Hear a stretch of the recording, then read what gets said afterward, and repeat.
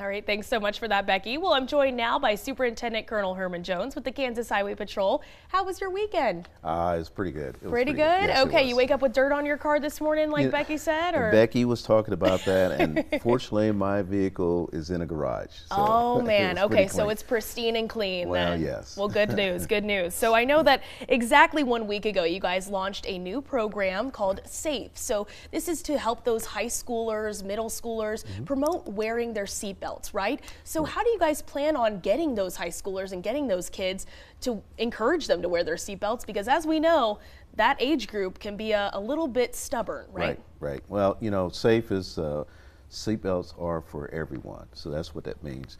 But basically, it's a program that started here in Kansas, actually in Crawford County there, where the local sheriff there saw where the high schoolers were not wearing their seatbelts. So a plan was, how do you get the kids engaged? So there's an incentive program along with a pledge that individuals will wear the seatbelts. And we've seen a dramatic increase across the state, and not everyone, not everywhere. So what we want is 100%. So that's why our program comes along. Well, we're working around the high schools and around the schools for those drivers and passengers to wear seatbelts there. So it's basically an enforcement and an education. Definitely. How long has the program been going on, you said? Oh, it's been going on for, I'm trying to think of the years or so, but over 10, 15 years at least. It's wonderful. I mean, there's 120 high schools that participate, correct. So definitely, you know, important and great that you guys are seeing promising results with that program there. And it's really just in time for St. Patrick's Day. I know that a lot of people, it's typically, you know, a holiday that is associated with drinking. So how are you guys planning to combat any, you know, drunk driving and you know, reckless driving that we might be seeing around those times this year? Well, you know, just like programs like today, it's just about education, making sure that individuals are aware of it. Celebrate, enjoy it, but let's not make it a tragedy for individuals or so. So pre-planning. We know that St. Patty's Day is going to be on a Friday.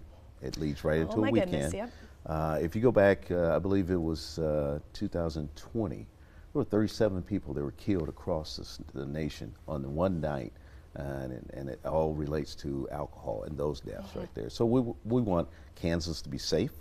So think ahead, have a plan. Have someone else drive.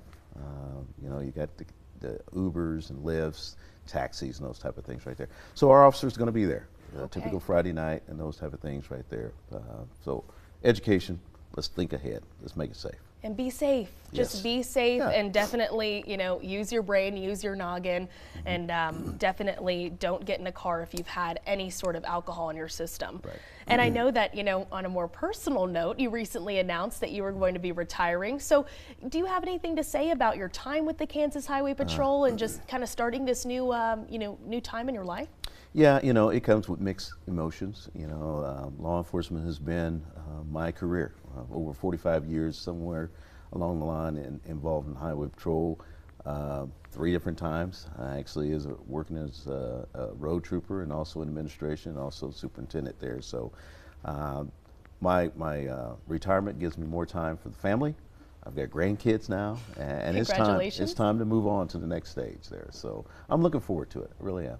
Wonderful. But I truly appreciate the opportunity that the governor's given me and also the people that I get to work with. We appreciate having you on the show, and we're going to miss you being on the show, but thank you so much for coming on today and speaking about those topics for us, Colonel. Well, thank you for having me on. All right, thanks.